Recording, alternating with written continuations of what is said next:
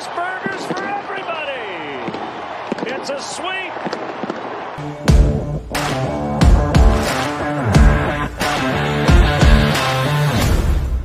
Hey everybody, it's Chuck Garfien. Welcome to the White Sox Talk podcast, brought to you by Wintrust. I'm here in the virtual podcast studio powered by PointsBet. Well, Jake Burger's comeback continues to amaze us. It's a baseball story straight out of Hollywood. In fact, we're watching two of these Hollywood stories simultaneously with the White Sox. Liam Hendriks, who's coming back from cancer. And Sunday, he pitched a perfect ninth inning for his first win of the season. And in the same game, there was Jake, who hit that walk-off grand slam in the bottom of the ninth to give the White Sox a dramatic sweep over the Tigers. When the White Sox drafted Jake Burger in the first round in 2017, Nick Hostetler was the team's scouting director. He's been there with Jake through the ups and downs. And on the podcast, I speak with Nick about Jake's comeback story and what a story it is. And there are many more chapters to come. It's coming your way. Okay, joined by Nick Hostetler. And, you know, Nick, you go way back with Jake Burger. What has it been like to see him flourish like this after all he's been through, gone through? It's been more than anything I can say. It's been it's rewarding from the standpoint of looking at it through the lens for Jake. You know, for me, for us as the organization, I think we just enjoy the successes and the excitement, all of it, regardless of what player it is. But with Jake, knowing all he's been through, both physically, mentally, professionally, and to see him to be able to come out on that other side bigger, better than ever before is something that's, I mean, it's extremely rewarding for Jake and for Ashlyn. And I mean, his son Brooks doesn't know it yet, but it's going to be a pretty cool story for him to hear when he gets older. But to see the success he's having it's so exciting. There are people in Hollywood who are trying to write movies like this, and he's living this kind of life, right? Isn't this straight out of a Hollywood movie, the comeback he's made? It absolutely is. And, you know, and I think that, I mean, our team in general this year has had a few of those, you know, with Liam and things like that. So, I mean, I think this is maybe a pretty good storybook that, I could imagine that later down the road that, you know, they got the rookie from Jim Morris and that movie was made and all that. Maybe we see a Jake Burger movie at some point. So you draft him. You were the scouting director, but you guys as a team drafted Jake Burger in 2017, first round, 11th overall. You did a lot of research on him, and you're obviously doing a lot of homework on him to see what kind of player, what kind of person he is. How deep down did you imagine who Jake Burger could be, and did you ever think he could be this? You know, I think anytime that we make a pick, especially in the first round, we obviously hope that they have the success that he's currently having. To sit here and say that we knew that he could endure 2 Achilles injuries, a mental health battle, and all of those things, like, no. I mean, I don't know if you ever know that, you know, makeup is such an important part of the evaluation process. But at the same time, you can have the greatest makeup in the world. If you don't have tools to actually play the game and be good at it, it doesn't matter. It doesn't matter how great the makeup is. Tools at the end of the day rule it. And, you know, Clay Overcash at the time was our area scout, and Clay is now the assistant coach at the University of Oklahoma. He talked very highly of Jake. And when we started digging into Jake, his time at Team USA, the stuff with Coach Guyton at Missouri State, myself and our Midwest cross-checker at the time, Garrett Guest, went and met with Jake prior to the conference tournament. And when we sat down in the room, we talked to one of their student assistants at the time, and he told us a story. And I was thinking about this when you texted me yesterday about talking about this. I was thinking about the story. he told Garrett and I a story about, I want to say it was mono Jake had. He was sick, and they were painting the batting cages at Missouri State, the new facility they just put up. And even though he was sick, still came in with his teammates. They actually had to send him home because they were worried about him getting everybody else sick. I think I even said this when we drafted him. He brought us bottles of water, stuff like that. He just is a good human being. And I think that was the one thing when Garrett and I left there, we came away with is this guy's just a good, solid person. I don't know if you can ever, I know you can't ever foresee what's going to happen in the future or what somebody's going to have to deal with off the field or with injuries or whatever it may be. But that's a pretty good foundation, being the person that we came away feeling Jake was. And after those meetings, that we really thought that, he blended in with the tools plus the makeup to have that success. I think after that conference tournament, Jim Tomey went in, got a chance to talk with him. Buddy Bell, I think, had a chance to meet with him as well. And those are the types of, they came away with the same feeling that Garrett and I had when we left there. And when you can put all those pieces together, combined with your evaluations, your data, your analytics, and everything, those puzzle pieces fit together, you feel really good about the selection at the time. So, walking out of that draft room in 2017, we felt, I think I said it at the time, we felt we got the best right-handed power in the country. Might have been an odd path to get there, but I think he's shown that, he does have that right-handed power that we expected back at Missouri State. So he gets drafted by you guys in 2017. I remember 2018, spring training, he gets invited to big league camp. He had a locker in there with the White Sox. He was just beaming and played in some games, showed the promise, and then he tears his Achilles during a game.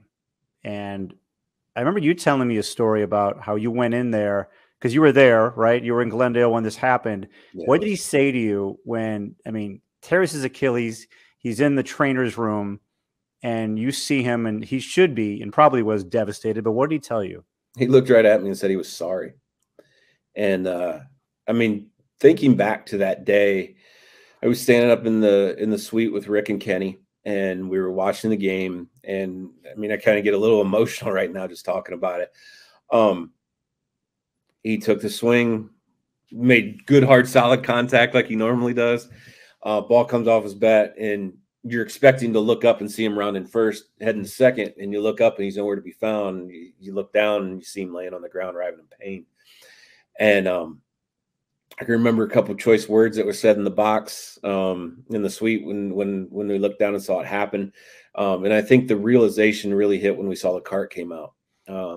He didn't get up. He wasn't able to walk it off. And when he got put on the cart and went back, my mom, I don't remember what I did from the time I walked out of the suite or even what I said to Kenny or Rick until I got to the training room.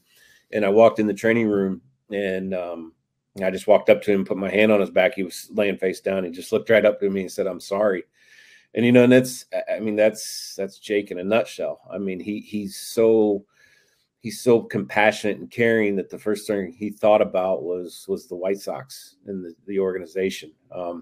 Rick came right in afterwards and talked to him, and to see how heartbroken he was at that point, but at the same time, just how much he truly cared about the organization. And one of the most probably painful things he's ever dealt with was unbelievable. So that day, while as painful and as upsetting as it was, I think at the same time it was it kind of showed his true character and who he is as a person.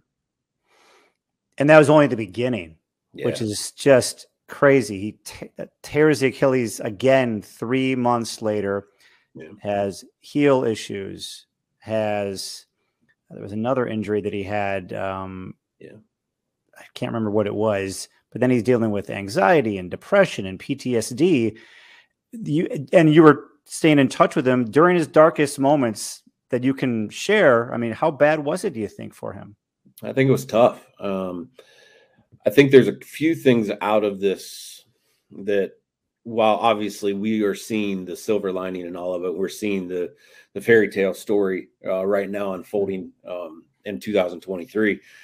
But to see what he went through during that time, one as a probably as humanity is, and where we're at now as a world, like people need to really understand that you never know what people are going through. You don't know what they're dealing with on a day-to-day basis. You don't know those things, and all of what he was going through day to day. We had people, Chris Getz and our player development staff, all of our guys, all of our medical staff, what they did in the plan of action and the course of action that they took place right away and hit the ground running with Jake, and gave him any piece of support, ability to talk or to set up the plans to get him back rolling, the virtual reality stuff that he did, all of the things that happened. Our player development staff and our medical staff doesn't get nearly enough credit as what they should publicly for what Jake to getting Jake back to this point. I know Jake is as appreciative as anybody about it, and you talk to him, that's the first thing he's going to mention. But what Chris Getz and their staff did, and I know Getzy himself personally spending time with Jake, talking with Jake, just trying to help him through this. We've got to remember these are human beings, and all of these players they're not robots.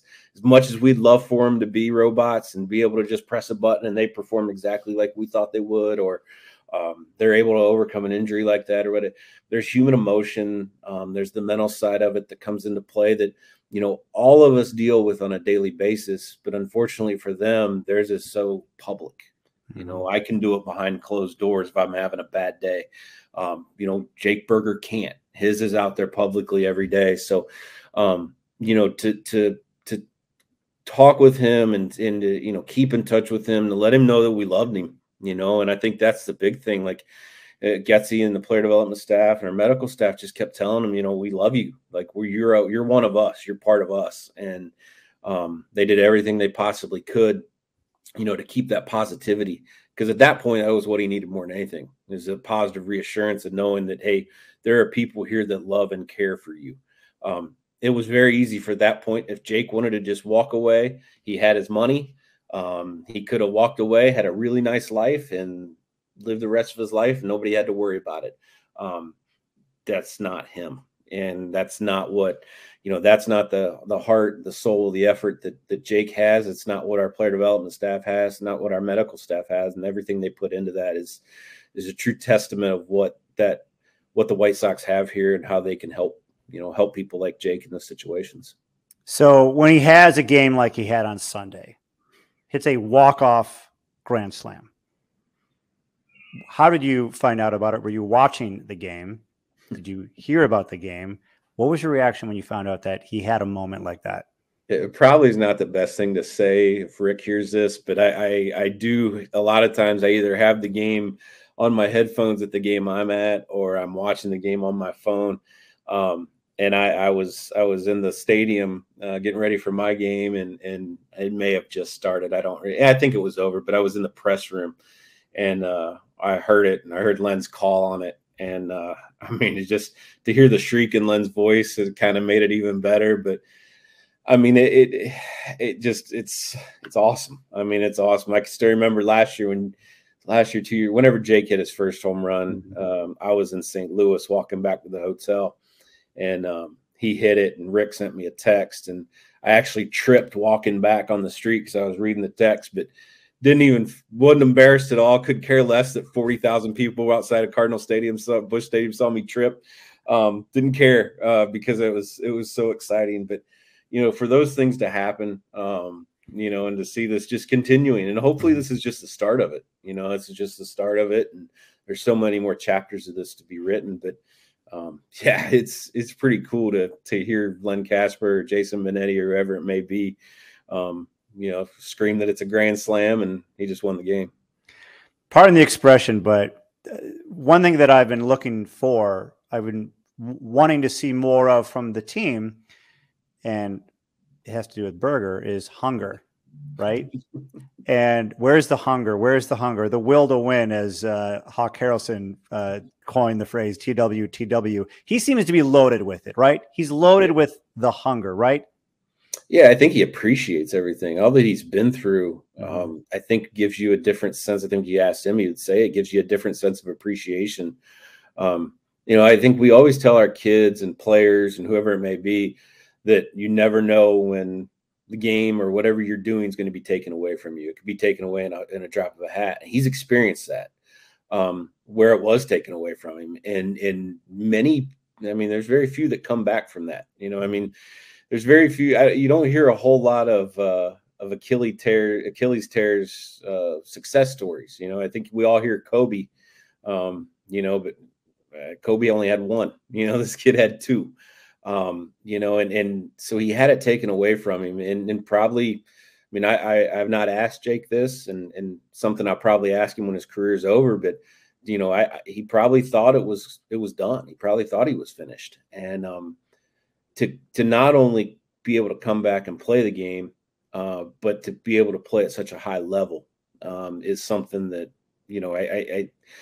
I think that in itself drives that passion, that will to win, or that hunger that you see from him. I think that's it. And, and that type of personality and that type of want is contagious. And the more that person's around, you start having a few more guys like that, and all of a sudden that thing just keeps building.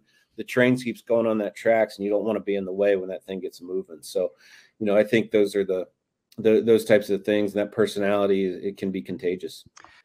Hey, coming up, more of my conversation with Nick Hostetler. But first, huddle up, because it's time to feel the power with PointsBet. With the PointsBet Power Hour, you can get boosted odds or bonus bets every single day.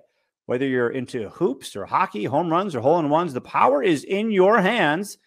And new customers will receive up to $1,000 of second chance bets. That's 10 straight days of second chances where PointsBet will match your losing wager in bonus bets. Download the PointsBet app today using the code CHITALK10. PointsBet, your move. When the White Sox drafted him and I met him, I said to myself, assuming he can get to the major leagues, because there's no guarantee, especially like baseball. First-round picks, even first-round picks have tough times getting to the major leagues. I vividly remember saying to myself, if he can just get to the major leagues, this is the kind of guy who can lead a team. Mm-hmm. Like Ozzie Guillen was probably the worst hitter on all the teams he was in, but he was the leader in the clubhouse. Right. Jake has that, right? He does. He's got that infectious personality. And he's not afraid to be himself. And I think that's one of the coolest things to see. Jake Berger, who you see on TV and doing interviews and do that, is the same Jake Berger that Garrett and I met that day in Missouri State. He's no different. There's not and I can say that for a lot of and Gavin Sheets the same way, yeah. Andrew Vaughn's the same way. They are, and Jake's the epitome of that. He is who he is, and he doesn't try to be anything more. He doesn't shy away from anything. He's not trying to be the big flashy guy with, I would be fully shocked if I ever saw Jake drive up in a sports car to a game. It's just not him. He's just real. And I think that in itself, and we're in a world of social media where there is a lot of fake. There is a lot of people representing what they're not and who they truly aren't. That's not Jake. Jake is the same guy that now as he was that Garrett and I met in 2017 in Missouri State. He's not going to show up in a sport. Like I said, he's not going to show up in a sports car. I would be blown away if he ever did. It's just not who he is. And I think that the older we get and the more people we're around, we see that, that is a quality of authenticity, real, and just truth that there's not a lot of people out there like that, and Jake is that way. When you scouted him, did you see the speed? Did you see what he was capable of on the base paths like we are seeing here in 2023? You know what? I mentioned last night in that text thread that I had with those three that I was coming on your those podcast. Three, by the way, those three are Andrew Vaughn, Gavin Sheets, Jake Berger. Yeah, I mentioned that I was coming on your podcast today, and I said I fully expected to be asked about Jake's sprint speed. where Jake quickly point out that Baseball Savant said he's the third fastest guy on our team. Andrew was quick to point out that he has the same career stolen bases as Jake. To answer your question in regards to did we see it in 2017, not to the extent that we're seeing now. He was deceptively quick and fast. He was a better athlete than he looked.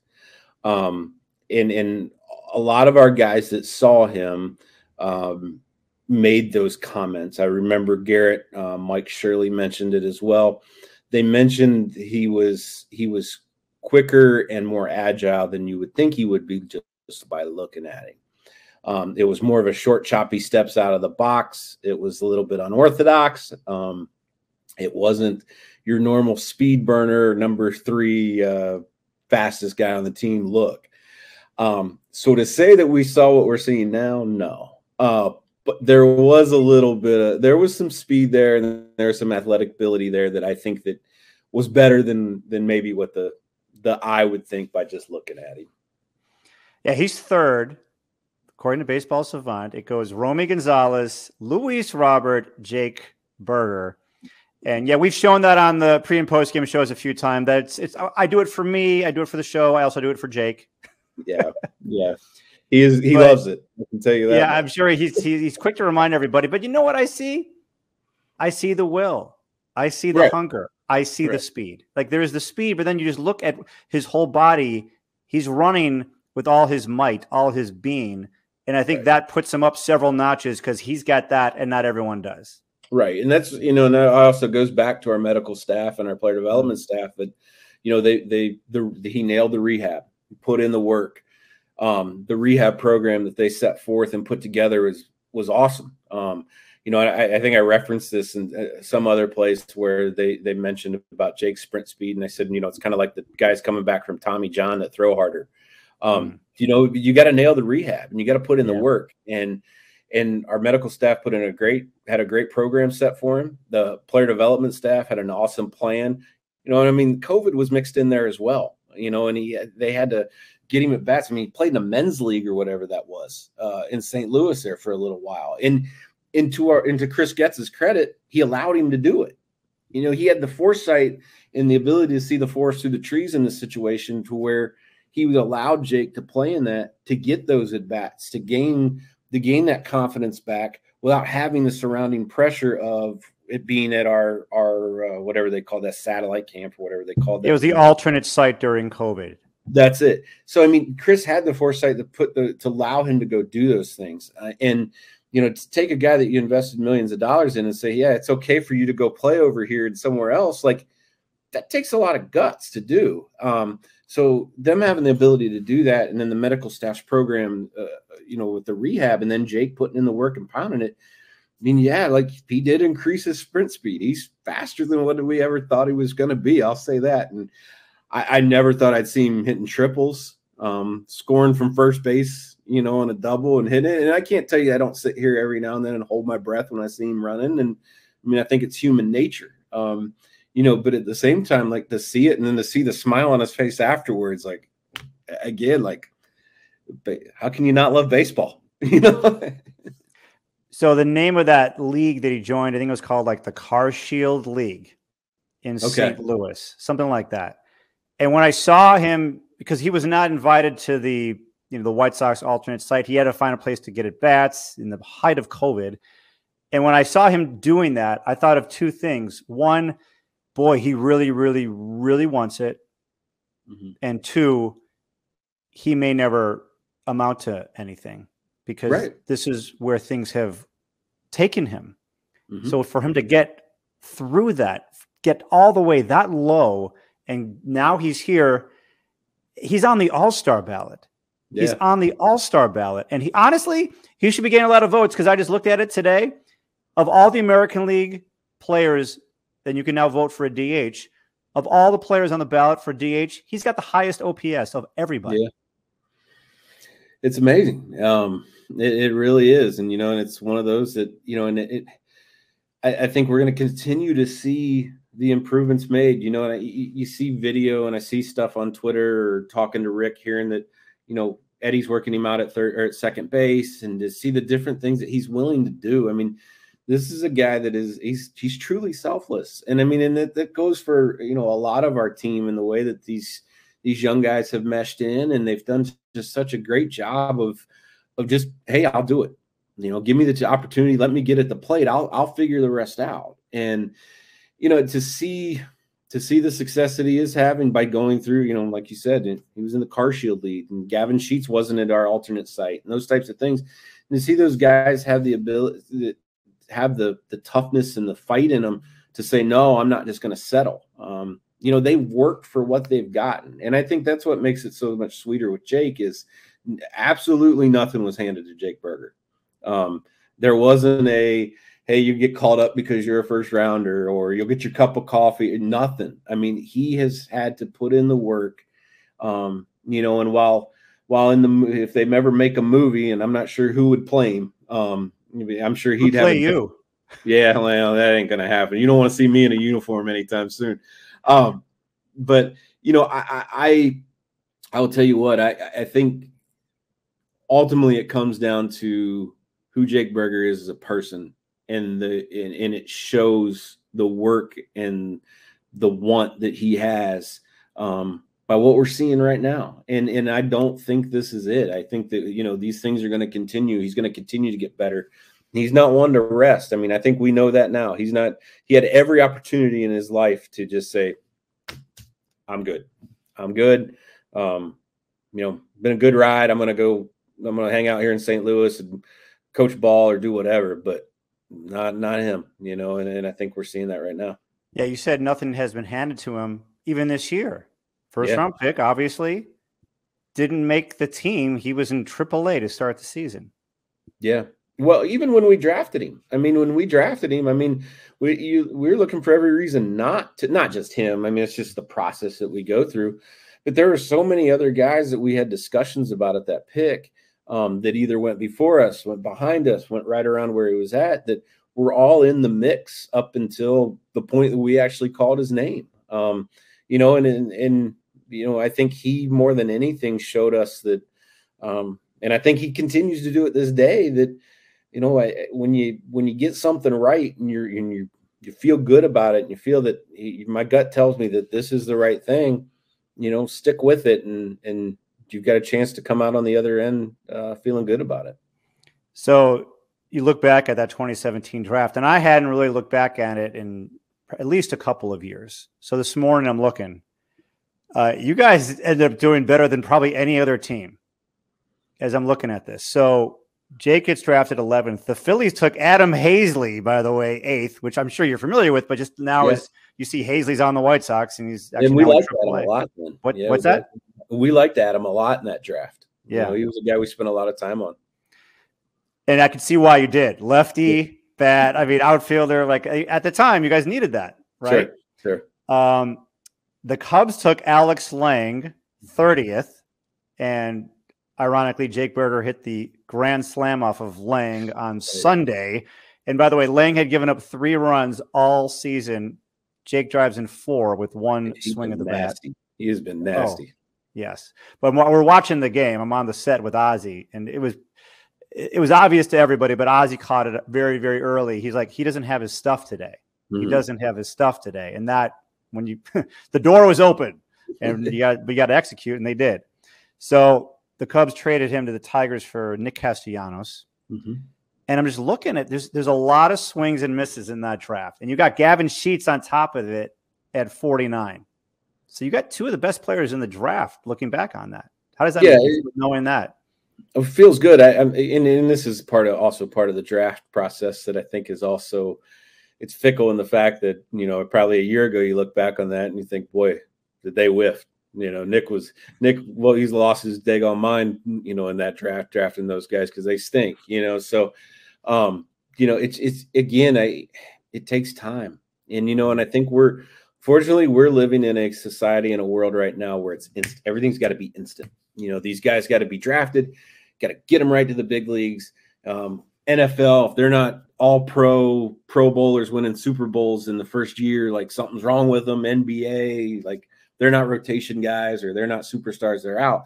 And we're dealing with it in baseball right now. Now, guys like Mike Trout and guys like those types of guys that have been drafted and move quick and get to the big leagues right away, Bobby Witts and those type of guys, like they've ruined it for pretty much everybody else, because the development part of it is different now than what it was 5-10 years ago. Mm-hmm. I mean, 10 years ago, if a guy the guy's path was level to level, A-ball, AA, AAA, big leagues. If he got there in 4 years, it was like, wow, like this guy's really special. Now, if they're not there in a year and a half, people are saying they're a bust, which is not fair. It's not fair to these guys because guys just develop at different phases of their life. I mean, Andrew Vaughn, I don't think he had a bat over, what was it, A-ball, high A, something like that. You know, guys just Gavin Sheets took more time. You know, some guys just, they take more time. Now, Jake's thing was obviously very different because it was injury related. You know, and you look at a guy like Gordon Beckham who, you know, drafted him, boom, and he's right there. He's right there in the big leagues. Was he ready? I don't know. I mean, you know, you ask Gordon, who knows? No, I've talked to him about it a lot. Mm-hmm. And he's very open to, especially now, he's like an open book. And because of what he went through, right. And he'll be the first to tell you, no, he was not ready. He didn't understand failure. Sure. He never dealt with slumps. And so now you're slumping as a first-round pick in the big leagues. Yeah. And it's with all the pressure and the spotlight in a market like Chicago, and it was not a recipe for success for him. Yeah, and you're on TV every day. You know, everybody sees every at-bat.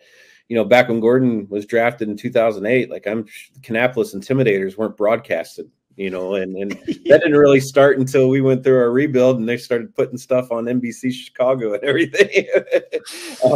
But, you know, you know, those guys had an opportunity to do it without having the spotlight on them every at bat, you know, and they could make adjustments. They could take time. And that's why it's so hard for what Chris and his staff's doing right now, because it's become such a huge thing in the public eye. You know, every at bat that Colson Montgomery gets, or every pitch that Noah Schultz throws, or, you know, anything is under scrutiny. Mm-hmm. And, you know, these kids take time, and a lot of them are adjusting just to life different. You know, it's different. It's way different playing in Kannapolis than it would be playing at Arkansas, you know, or Alabama or UCLA, let alone a high school kid. You know, playing from Southern Indiana or wherever you are, to going and playing in Winston-Salem is hard. It's different. And, you know, these guys just take different paths. There's different. And that's one of the great things about baseball, is that everybody that are playing on the TV league, in the show, they've all taken different paths to get there. Nobody's is the exact same. And, you know, and I think, you know, obviously Jake's the perfect example of that. You know, his is going to be a very unique, you know, I think Mike Soraka's the other one, and, you know, he's a pitcher. So, I mean, it's a little bit different than playing every day. So there's just so many different paths and avenues guys can take to get there. And the big thing is, it's hard for all of us. Trust me, I get it, but time and patience is key. No, I'm thinking about even myself, because, okay, of course, now you get drafted, you're playing in these, you know, in the minors, you can't lay in the weeds like you used to be able to do that. That was the case with me and being a sportscaster. My first job was in Traverse City, Michigan. Nobody was watching except people in Traverse City. Right. So I could make all the mistakes and be terrible. And there was no one else watching, just people in Northern Michigan. But now everyone, I mean, you could be in Australia and you can watch the Kannapolis Intimidators, or now they're called the Cannonballers. So yeah, it's times have changed in many ways, but definitely for baseball players, because the hardest thing to do in sports is hit a baseball, and now to try doing that with all the pressure. Yeah, no, it is. And I mean, you've hit it on the nail on the head, you know, in your profession. I mean, it is. It's like, and now no matter, you could say something at 9:55 p.m. and at 9:56 it's on Twitter and it's got 150,000 retweets, and all of a sudden you're viral and you're on the Today Show tomorrow morning. You know, I mean, there's just so many different things that, you know, we live in a different world and society that, you know, it is about instant gratification. And, you know, and I think to have guys like Jake, show the perseverance. And it's not just, I mean, obviously we're talking about Jake in this, but Keenan Middleton's and the Santos's and the other guy. I mean, it is about perseverance. Michael Kopech. I mean, all those guys, like, they've battled, they've fought, they've had to fight through their own. Again, it goes back to what I said earlier. We all have our own stuff in life going on. Fortunately for me, and not even as much as you, because you're in the public eye every day, but fortunately for me, I can do it behind closed doors. Those guys can't. You know, it's all public. Your stuff's public. I mean, it's everything's at the fingertips. And to see guys show that, have that fight and that drive and that will to not say that I'm done, you know, to say that, no, I'm going to keep fighting. I'm going to keep fighting through this, you know, regardless of the situation. You know, it makes it even sweeter. Yeah. We're all human beings. Have you gotten emotional watching Jake succeed? Absolutely, I have. Absolutely, I have come choked up. I mean, we started this just talking about that day in spring training, got me choked up. It's exciting. It's emotional. I mean, I can't sit here and tell you that I haven't been brought to tears at times. You know, I have. You know, there's been times where I've absolutely lost it watching him have this success. You know, look like a blubbering idiot, crying like crazy. Just because I'm so happy for who he is as a person, and to see him. I mean, there's times where I'll look and see on his Instagram, you know, I'm not sure I'm gonna say that the look was good when he dressed up as Shrek for Halloween with his wife and his dog, but Ashlyn definitely made it look better. But he, you know, even seeing that and seeing how happy he is, you know, just knowing where he came from and what he fought through. I mean, I can't imagine the feeling that his mother and father have seeing that. I mean, it is emotional, and it is something that I have no problem saying that bawled my eyes out whenever I was watching a game and he hit a home run, and, you know, he's bouncing around the bases, he's happy, and, you know, it just is. I mean, you can't not be happy for the guy and excited, and to do it all again, still at such a young age. He's got so much time ahead of him. There's so much more to accomplish, and there's so many more chapters to be written in the book of Jake Burger that, I mean, we've only scratched the surface here. So, and I'm not just talking about a baseball player. I'm talking about as a person. And, you know, to see the success and to see where he is right now, you can't not get, if you don't get emotional about it, you're not a human being. Yeah. We do our picks to click for every pregame show. Like, choose who you want for your pick to click. Every time he's in the lineup, I'm going to choose him. And I'm like, right now, I can't keep choosing Jake Burger. But every time he's in the lineup, I'm like, I really want to take Jake, but I took him the last 3 games. I can't do it again. Hey, but I mean, again, like you saw it yesterday. I mean, he had 3 strikeouts, and he drew the big walk in was it the 9th? I think it was, and or maybe the 8th, whenever it was. Yeah, he drew the walk, and you know, and it was like he's had 3 strikeouts. But what that guy's been through, 3 strikeouts in a game, it is irrelevant to him, because that last at bat he comes up, hits a grand slam, game over. You know, and against a guy that has been filthy against us each outing he had. So. Yeah, I mean, keep picking him to click and hope you keep getting right with it. Well, here's what happened. Ozzy took him Sunday. Okay. And you'll never hear the end of it. I was winning because I had Eloy, and Eloy was, I think, like 2 for 4 with an RBI. And he steps up to the plate, Jake does, with the bases loaded. And Ozzy goes, I can win if he hits a home run here. If he hits a home run, grand slam, then I win. And sure enough, like 10 seconds later, boom, gone, game over. You're never going to hear the end of it either, because Ozzy doesn't bring it all at all. No, I'm sure. Right? By the way, and we'll wrap this up, the greatest pick-to-click of all time, it'll never be, ever be topped. There was a game 2 years ago when Sebi Zavala went like 0 for 3 with 3 strikeouts. Just a terrible game by him. It was more than just that. I can't remember all the specifics, but he had a really, really, really bad game. Next day, Ozzy comes in. He goes, I'm choosing Sebi as my pick to click. And he hit 3 home runs. Remember the game. Yep. Hey, he saw it, right? He saw it, envisioned it the night before, and then he came in the next day and he threw out his cards to you. So good. Well, hey, thanks for spending time with me and talking about certainly one of my favorite people in the game, and I'm assuming one of yours as well. Absolutely is. Okay. Absolutely. Thank you, Chuck. Thanks for having me. Enjoy it. It was great catching up. Okay, and that is a wrap for this edition of the White Sox Talk podcast, brought to you by Wintrust, your home for White Sox checking with free ATMs nationwide. Go to their special White Sox webpage, www.wintrust.com/Sox. Hawk Harrelson, take it away. Thanks, our Chuck. And this edition of the White Sox Talk podcast is over.